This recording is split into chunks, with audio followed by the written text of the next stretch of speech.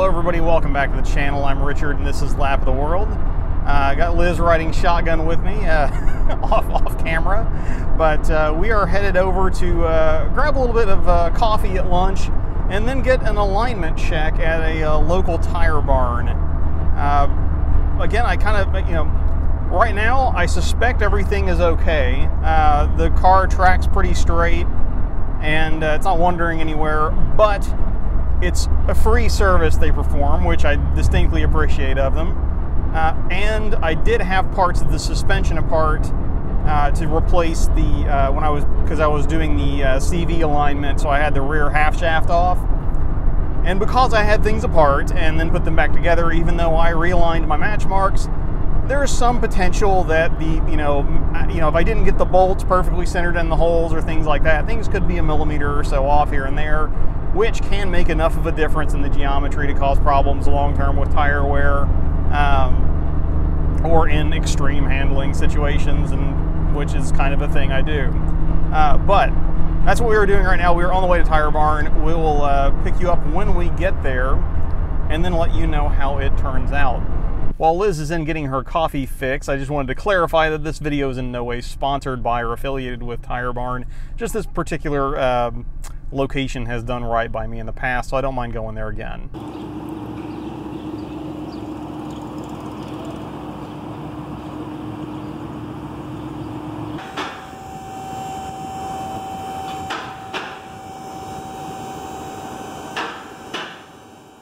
Back in the garage, we have thoroughly caffeinated the wife and actually aligned the car a little bit. So I ended up actually having them make a couple of changes. We ran into some time constraints, so I didn't do a whole lot more filming or discourse on location. This was kind of a lunch out and back trip, and then having to actually allot time in there for them to actually make the changes that I didn't anticipate them needing to make.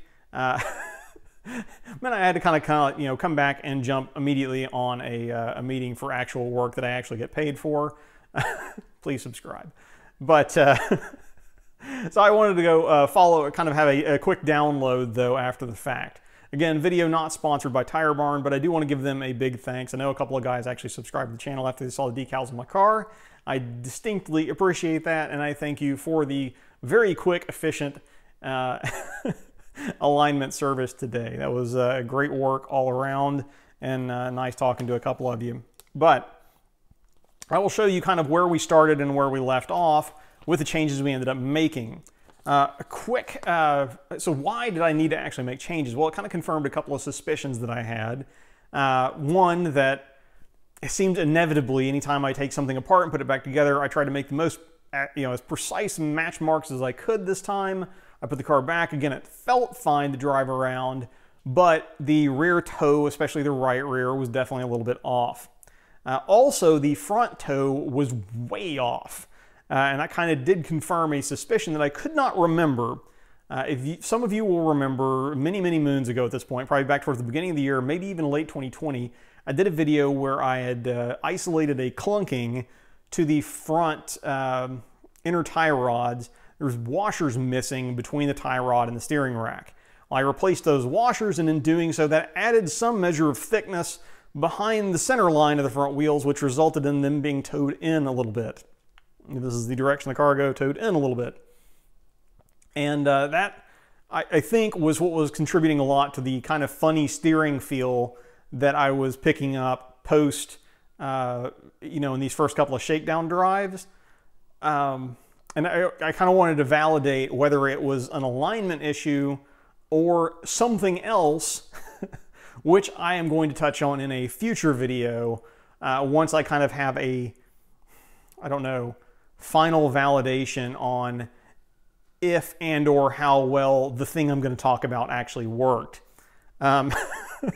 Sorry to be vague there, but I don't want to push anybody under the bus yet, or give any feedback that is not been thoroughly vetted and thoroughly tested. So, but with that said, I'll kind of show you where we ended up. So again, with the right rear, a little bit off on the toe, on the one side in particular. And then in the front, the toe was way off. It was towed in instead of, usually with the NSX, I like a fractionally to be fractionally towed out.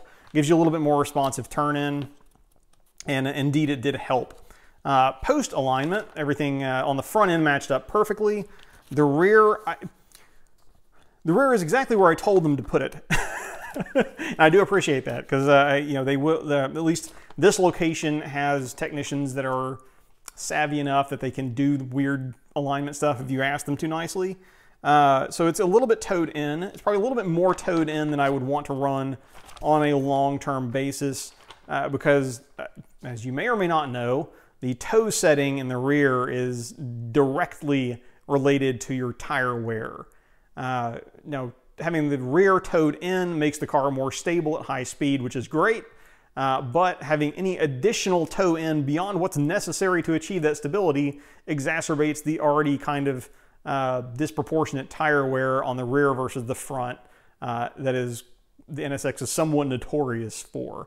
And I think that was probably part of what led to the original, if you OG NSX owners or NSX historians might remember that there was a lot of gnashing of teeth and crying of foul early in the car's life because it had a particularly aggressive toe setting in the rear intended for performance driving and particularly soft for the time compound tires all around to, again, you know, help with performance. And so it would go through rear, you know, a set of rear tires and, you know, 3,000 to 5,000 miles, even with kind of casual use because of the toe settings.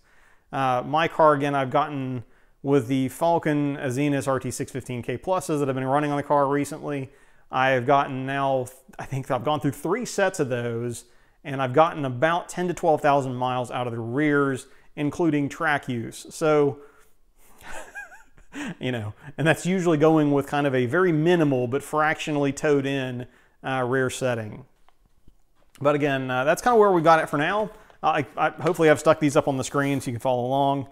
But yeah, so we seem to be good on the alignment, at least for the moment, for some kind of additional local driving to validate that my own work is solid. That's looking better by the day, but want to get a few more kind of longer trips and maybe some regional out and back in here before I go sign up for a track day all the way across the country or down in Florida or up in the Northeast or wherever it is I'm going to head next. But if you want to keep track of where I am going to head next and kind of continue to follow along on the car's journey as well as mine to drive as many racetracks as we can, don't forget to click subscribe down below and look forward to those videos. But until that happens, I'm Richard, this is Lap of the World, and I will see you guys all in the next video, if not at the track.